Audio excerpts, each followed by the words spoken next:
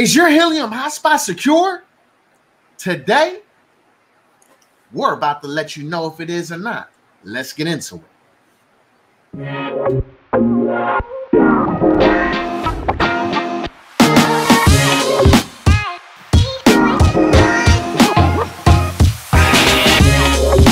Online tipsters back in the building. Ooh. And we keep getting asked the same question. Yo, Heem, hold on, y'all. First, guys, do us a favor. Hit that subscribe button, hit that bell, and give us a like. We really would appreciate it.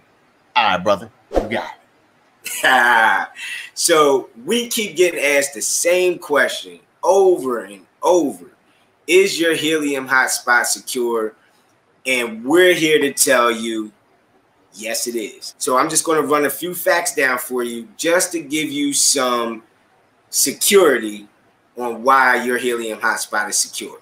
So we're here at the frequently asked questions. If you want to get to this site, all you'll do is go to, you'll just Google in Helium security, or you can just go ahead and go to docs.helium.com/facts/security, right?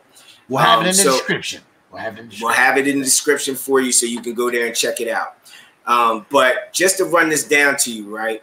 The security of the network and hotspot owners is the utmost important to us. While the internet connection is necessary, it is only used to provide backhaul to the hotspot for blockchain, peer-to-peer, and long-fi networking. As security concerns are ever present, here is what we have done and are doing to combat these potential risks. The most common attack vector to get into a device like the hotspot is inbound ports. The Helium hotspot only requires one port open in both directions, TCP port 44158. All other inbound ports can be secured by a firewall per your personal security needs, right? So when you guys hook this up to your Wi-Fi, your firewall is really going to protect you from any outbound hackers, right? So Helium-enabled LoRa WAN devices are hardware secured to protect the traffic from the utilized spectrum. This means the security is built in since devices using the network have a AES private key encryption at the chip level. All approved Helium hotspots comply with the relevant radio and wireless regulations in the country or region where they are deployed. So they're covering wherever this is going to be deployed. For example, hotspots in the US comply with the FCC regulations for operating in the unlicensed 900 to 928 megahertz spectrum. The CE mark for the European is 868 megahertz spectrum, etc. Expected bandwidth utilized by devices is 1 to 5 kilobytes, about the size of a long text message. And devices communicate with the hotspot over long-fi, not IP internet protocol. That's huge, right? Because just from me actually being in IT for 9 years and actually taking the exam for ethical hacking,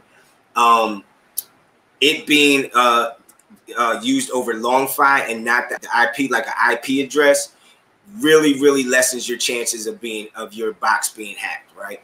And while very inexpensive to use, the Helium network is not free. Any transaction requires data credits. This is inherently a deterrent for potential scammers.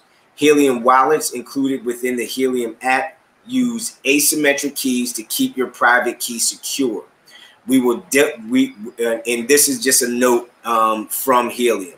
We will be diligent in our approach to maintaining and improving all aspects of the network's security to help ensure that you, the people who constitute the people's network, can continue to help define a new era of Internet of Things, or IoT. And then you can always come to this site and touch on some of these other links here. But this was the main one that we wanted to cover, just because we simply keep getting asked, can this be hacked? Is it secure? So we wanted to show you guys where you could actually find the information and then just give you a little bit of just ease your heart a little bit, and get you some clarification on if these things can be hacked or not. And from what we found, the research that we've done, and all of the people, including ourselves, that we know that actually have miners, they haven't really experienced any security breaches with their miner or hacks into their own Wi-Fi system. So there it is. Hey, with that being said, I think you're more likely to get hacked through your cell phone or Xbox or PlayStation or something. So I won't worry about your miner, or I'm sorry, your hotspot getting hacked. So exactly. Just make sure you have your firewall on, when you connect your device, and you'll be good to go. So just wanted to share that with y'all. Don't forget, hit subscribe, hit the bell so that you can get notified anytime we upload new videos for your pleasure. All right, Online Tips is out, y'all. Peace. Peace.